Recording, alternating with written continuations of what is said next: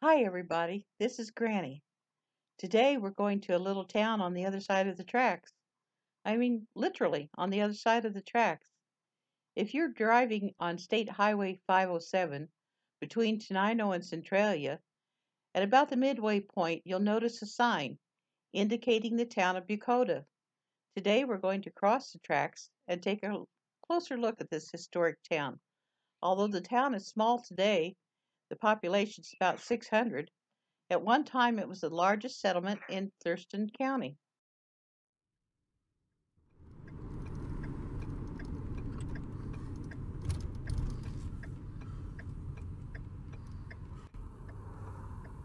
Bucoda was first settled by Aaron Webster in 1854. Aaron opened a sawmill there, which he later sold to Oliver Sheep, and Oliver gave the town the unsettling name of Seatco. I discovered through research that the Native Americans had a legend about a wild, hairy beast that was 7 feet tall and had magical powers that roamed the woods, and they called them Seatco. But even to utter the name was thought to bring misfortune.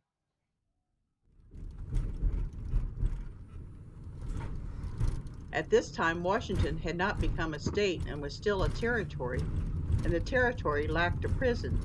In 1878, the Washington Territorial Legislature authorized a 6-year contract with Thurston County Sheriff William Billings to build a first territorial prison in Seatco, which he did in partnership with some other investors.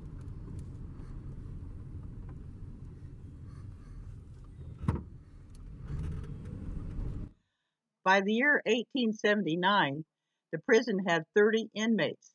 Part of the contract required that the owners of the prison would be paid 70 cents a day for each inmate, but they must feed, clothe, and employ them in a suitable work.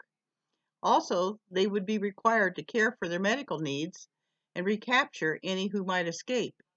In return, they would be compensated with any wages the men earned with their labors, which gave the owners incentive to keep the men working 9 to 12 hours a day, mainly at their own companies. Seatco Prison remained open until 1887, when it was replaced with the Washington State Penitentiary at Walla Walla, and the remaining prisoners were transferred there. Soon after, the town's name was changed to Bucoda, using the first two initials of the town's three main investors.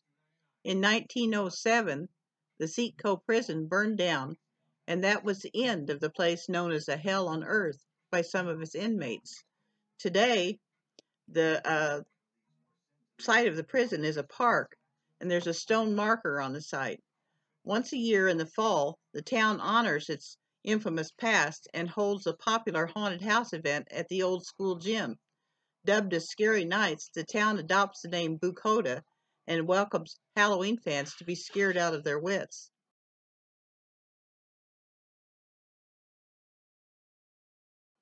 Other points of interest in the town include the old town hall. On the day we visited there, I was fortunate enough to get a personal tour by the Mayor Pro Tem, Steve Purcell. Oh, this is pretty nice. Yeah, this is, it's all been redone, of course, at one point, and I can't recall the year. There was only one room in this building that was usable. That was the north room downstairs, and even it was leaking. The other fellows didn't have the money to repair it, and so they sold it to the town for like $10,000. But they could Built still... in the 1920s, the building nearly fell into ruin until a generous donation by a local citizen allowed the building to be brought back to a usable condition. I was able to tour the upper floor of the old building, where today highly polished original wood floors and other fixtures displayed the civic pride of this community.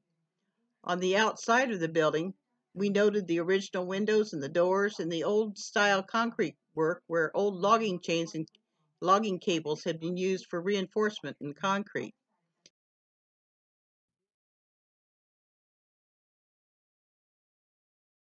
Across the street from the City Hall stands Joe's Place, a 113-year-old family-owned and run business that's still a popular gathering spot for town residents of Bucoda and other nearby towns. A short distance down the street is the Liberty, the only grocery store in town, and next door to that, the post office. I was able to visit two of their parks. One was the site of the prison, where there was also a billboard telling me that it was also the location of the Mutual Lumber Company, one of several enterprises that employed the residents of Bucoda and the surrounding towns. The mill once employed 300 people. Bucoda was also had a coal mine, a sash and blind factory, and a brick making plant. During the 1920s, the town was so productive that it was billed as a town with $1 million payroll. We drove over to Volunteer Park and observed fishermen fishing in the Skookumchuck River that borders the park. The park is also a place to make reservations to host large gatherings, and it has RV sites with hookups and a dump station, and the rates are very reasonable. The town itself is a mixture of new and old architecture interspersed with some older manufactured homes. But on the far end of town is a very nice complex of newer 90s style homes. We found the town to be a quiet and welcoming place, and we'll go back again to visit. I'd like to thank Steve and the very nice woman who answered my questions at City Hall, and tell everybody that we had an interesting time at Bucoda, and I'd like to thank you all for exploring Bucoda with me. And I'll see you next time. Goodbye.